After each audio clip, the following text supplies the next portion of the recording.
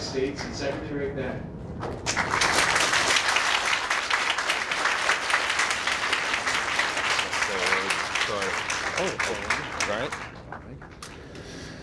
Mr. President, as you know, this is the year of the elementary school in America. You also know this is the 200th anniversary of our Constitution. Well, we call them Founding Fathers for a lot of purposes. One of the purposes is so that today I could present to you the Constitution's children. Thank you very much, Bill. Yes, I think you proud adults may be seated. Well, welcome to the White House and congratulations to the special representatives of the 1987 Elementary School Essay Project. It could be said that each of you boys and girls here is just about 1 in a million, because that's how many children entered the Elementary School Essay Project, more than 1 million. And the judges tell me they read countless outstanding essays. But yours, well, they just stood out a little bit above all the rest.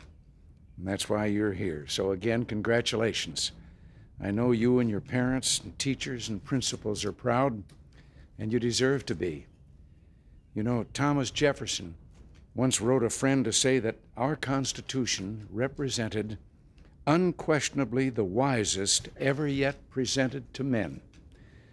Well, right about here, you probably think I'm going to say there's no truth to the rumor that I was the friend he was writing the letter to.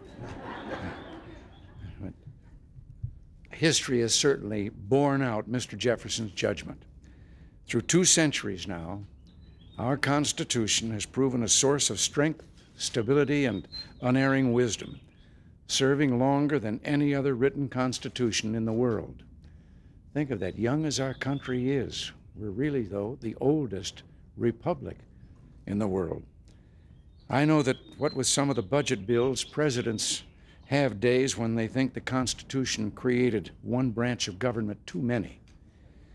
But seriously, the Constitution has blessed us with what I have to believe is the finest government in history. Of course, as president, I find that the Constitution is part of my daily life.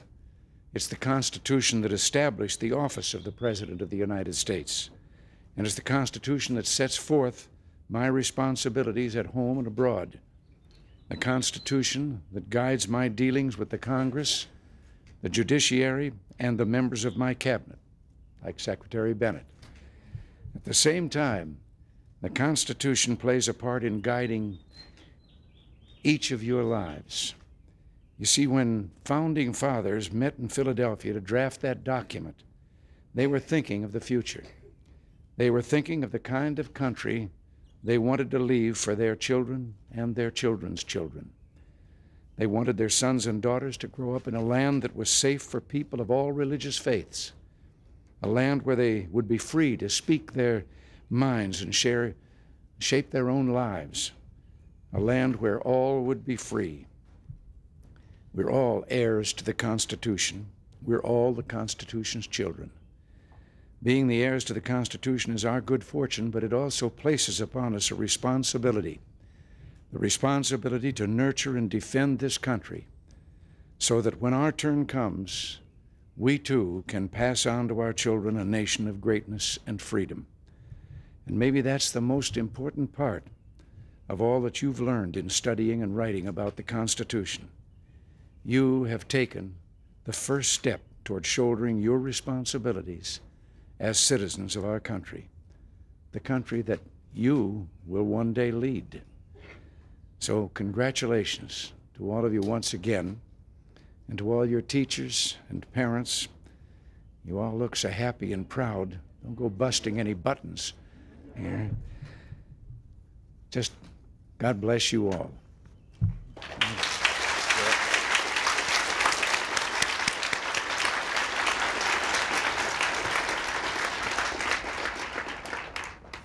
Thank you very much, Mr. President. We thought since all these children did so much homework, and they represent the homework of more than 1 million children, we ought to give you just very briefly a little sample of the work. So I'd like to call on 2 of the Constitution's children to read some remarks, the little essays they wrote. First, Wanda Nichols, who's an 8th grader from North Carolina. Wanda, would you step up?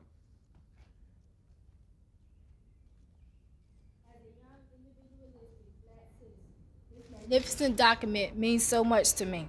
The Constitution and its Bill of Rights have given me a distinct and honorable place in a democratic society. I am a respected human being, although I happen to belong to a minority. I can do what I please within the limits of the law. It has granted me rights and freedoms to pursue my human goals and aspirations. Freedom of worship has reinforced and nourished my belief in God and consideration to fellow men. Freedom of speech and of the press have given me the tools to speak out in a positive way because I am more informed. These constitutional rights have made me a true believer in equal justice and equal opportunity. To me, the Constitution is like a beautiful and talented lady. She is charming but unyielding to the onslaughts of bigotry. She is rigid but flexible. She changes her mood according to the way our society sees change. Yet, I am not afraid to face changes because she is there to guard my identity and human worth. Thank you. Thank you, Wanda. You can step back here, Wanda. Honey, you can step right back there. Thank you. Atta girl, thank you.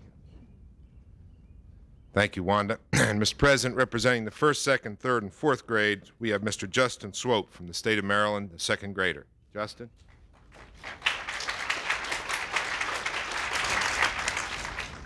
On July 4th, 1976, our country celebrated our 200th birthday.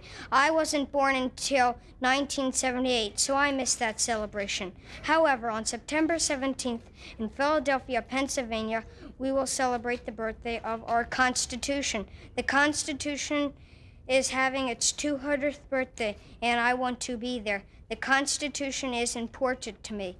It lets me go to my church. No one is allowed in my house without my permission.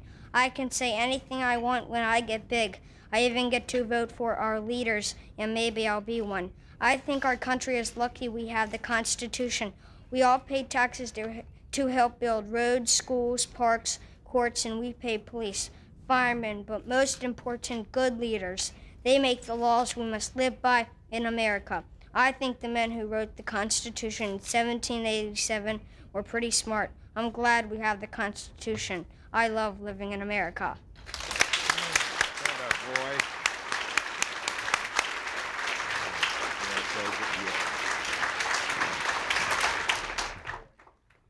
I know it's time to let you all get in the shade now, but you'll appreciate it. But just in closing, to all of these children here, you're here in Washington, and you've seen, I'm sure, the Capitol, or are going to see it if you haven't already, in some of the great institutions and the buildings of government. But there's one thing that you all must know while you're looking at all of us. We all work for you. You're the boss. And I said in a State of the Union address some time ago, something I'm going to repeat here to all of you because you probably weren't listening at the time. As you go on in school, you're probably going to see constitutions in your studies of other countries. I've read a number of constitutions from other nations, even including the Soviet Union. And I'm surprised to find things in there that sound like ours. The right of assembly, the right to do this or that. And you think, well, they seem similar. But there is one great difference. And the difference is so tiny that it's almost overlooked.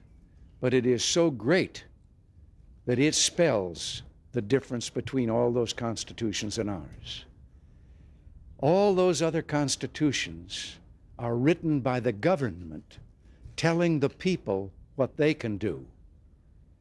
Our Constitution is written by the people telling the government what it can do. And the whole difference is the phrase in our Constitution, we the people. So when you're looking around here today, why, if you see anything that needs correcting, let us know. You're the boss. Thank you all very much. Congratulations again.